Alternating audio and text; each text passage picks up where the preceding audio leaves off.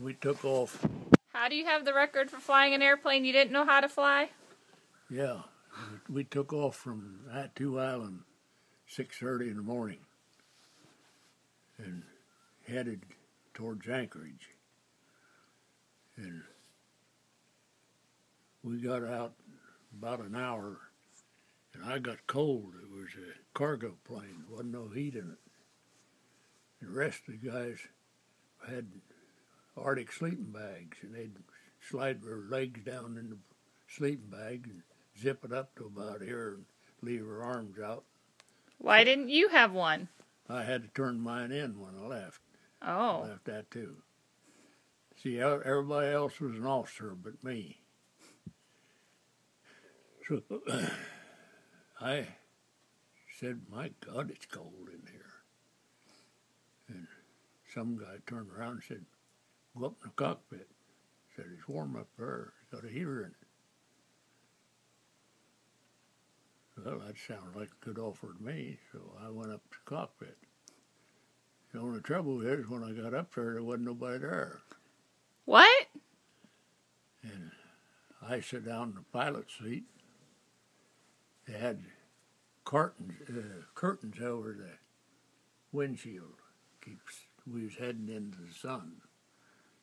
And I took two of them curtains down, so I left them up right between me and the sun. But out this way and out this way I could see. I could see the same thing out of either side. What was that? Open water in the Pacific. And there was no one flying the plane? There wasn't a soul up there.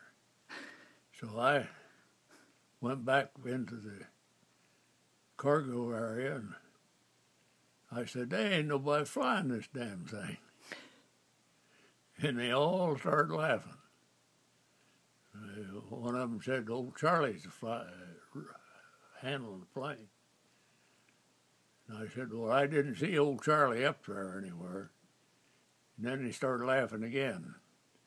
They explained to me that Charlie was an automatic pilot. How did Charlie fly the plane? Well, he just kept it, if it went sideways, he brought it back. It climbed, he'd bring it back. He kept it on course. And I sat up there for 4 hours. Didn't see a thing but ocean. You weren't scared? A lot of ocean up there. There is a lot of ocean. How did the pilot know when to come back up? Well, he was looking at his watch, I guess. He got up, he came up into the cockpit just about 15 minutes before we got to ADAC. He said, we're going to sit down at ADAC for lunch. We've already radioed ahead for